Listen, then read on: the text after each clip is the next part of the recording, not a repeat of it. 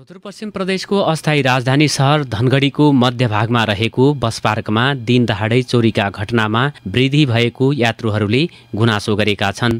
धनगढी बस पार्कमा यात्रुका झोला, motorcycle, mobile, झोला तथा खल्तीमा भएको नगद तथा जिन्सी सामान एकाएक गायब हुने गरेको पीडितहरूले बताएका छन्।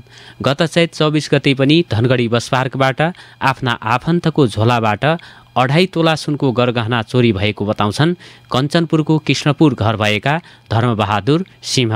बस पार्कमा चाहिँ बसमा चढुन्जेलसम्म उहाँको सामान सधैँ थियो होइन। बसमा चढिसकेपछि बसमा झोला राखेछन्, बाहिर आएर आफ्नो अरू सामान माथि चढाउन थालेछन् है। त्यहाँबाट भित्र आएर ब्याग हेर्ने बित्तिकै त्यो ब्यागको चाहिँ त्यो सुन झिकेर हिँड्यो। ब्याग फेरि हामीले त्यहाँ खोज खबर गर्दा हाम्रो मात्रै नरहेछ कि 2-3 दिन अगाडि एक अर्काको पनि 1 तोलाको चाहिँ सुन झिकेको रहेछ। त्योभन्दा अगाडि अर्काको ल्यापटप सहितको ब्याग उठाएर लिएर रहेछ। धनगढी बस पार्कबाट सुदूरपश्चिम प्रदेशका सबै जिल्ला सहित काठमाडौँ लगायतका प्रमुख शहरहरूका लागि दैनिक 100 भन्दा बढी बस छुट्ने र आउने गरेका छन्। प्रदेशकै निकै व्यस्त बस पार्क भए पनि क्षेत्रफल निकै सानो हुँदा बस पार्क व्यवस्थापनमा समस्या हुने गरेको र चोरीका घटनामा आफूहरू पनि पीडित रहेको व्यवसायहरूले बताएका छन्। चोरीमा संलग्नहरूको निगरानी र पहिचान गर्न बस पार्कमा पर्याप्त उज्यालोको व्यवस्था र सीसीटीभी क्यामेरा जडान नहुँदा समस्या भइरहेको व्यवसायीहरूले बताएका छन्।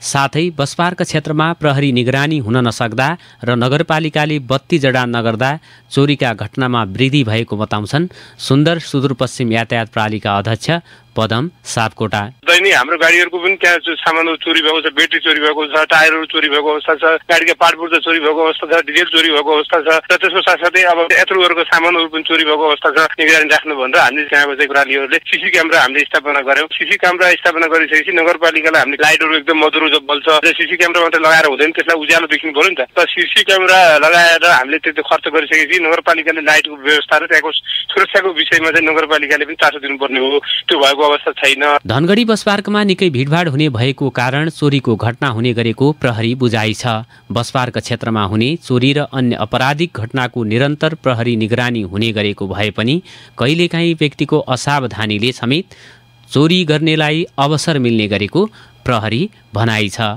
बस पार्क क्षेत्रमा अस्थायी प्रहरी पोस्ट समेत रहेको र सो क्षेत्रमा ओडा प्रहरी कार्यालय र जिल्ला प्रहरी कार्यालयबाट समेत सादा पोसाकमा प्रहरी खटाएर निगरानी हुने गरेको दाबी गरिएको छ। बस पार्कमा चोरी भएका घटनाको उजुरी आउने गरेको र थुप्रै घटनामा प्रहरी अनुसन्धान सफल भएर दोषीहरू समातिएको प्रहरीले जनाएको छ। बस पार्कमा थप सीसीटीभी क्यामेरा र उज्यालोको व्यवस्था गरिए प्रहरी निगरानीमा अझै सजिलो हुने बताउँछन् कैलाली प्रहरी सहप्रवक्ता प्रहरी निरीक्षक हिक्मत थापा। बस पार्कमा चोरीको घटनाहरूको सम्बन्धमा हिजो अस्ति मात्र अब यहाँ चाहिँ बसमा सामान चोरी भयो भन्ने खालको आएको थियो र हामीले आवश्यक अनुसन्धान गरिरहेका छौँ। सीसी क्यामेरा लगायतको अन्य टेक्निकल सपोर्ट पनि हामीले लगेका छौँ, अनुसन्धानको क्रममा छ। कैलाली जिल्लामा चालु आर्थिक वर्षमा 53 वटा चोरीका घटनाको उजुरी प्राप्त भएको कैलाली जिल्ला प्रहरी कार्यालयले जनाएको छ, जसमध्ये आधा दर्जन चोरीका घटना ठूला रहेका छन्। ठूला चोरीका घटनामा लाखौं नगद र जेन्सी सामानको चोरी भएको प्रहरीले जनाएको छ। साना चोरीका मुद्दामा प्रहरीले सफलता हासिल गरेको भए पनि ठूला घटनामा भने अझै प्रगति गर्न सकेको छैन। दिनेश खबरका लागि नारायण अवस्थी, धनगढी।